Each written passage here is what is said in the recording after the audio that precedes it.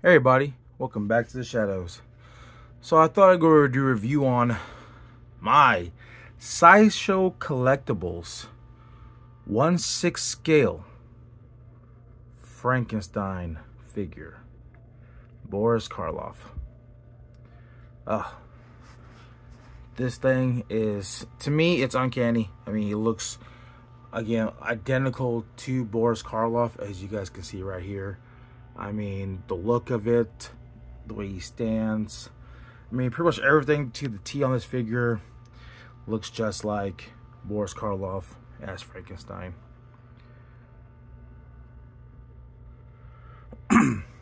Granted, this figure has never been taken out of the box. This is actually the first time it is out of the box. Cause I kind of want to do a review on it. A really good review so you can see what he looks like out of the box. Of course, you know, when he's in the box, you got that glare and everything else, but still, I think this is a hell of a figure to look at. And again, if you're a big Universal monster fan, you love Universals, you love Frankenstein. Again, Frankenstein is one of them iconic monsters, and I say with this figure here, it looks perfect. You go and take out the box if he's standing by himself. Oh, there we go. And of course, it looks like everything around.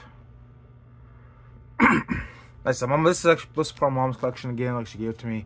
And like I said, she's a big Universal monster fan. She loves Frankenstein. She's mainly a big fan of Boris Karloff and Lon Chaney.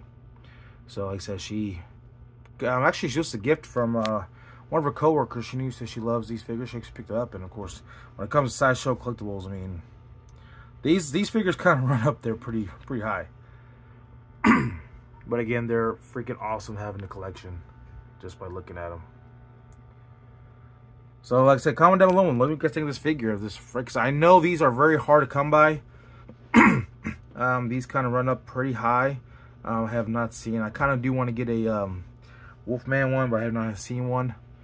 I actually did see one on eBay for a good price. Kind of expensive price. But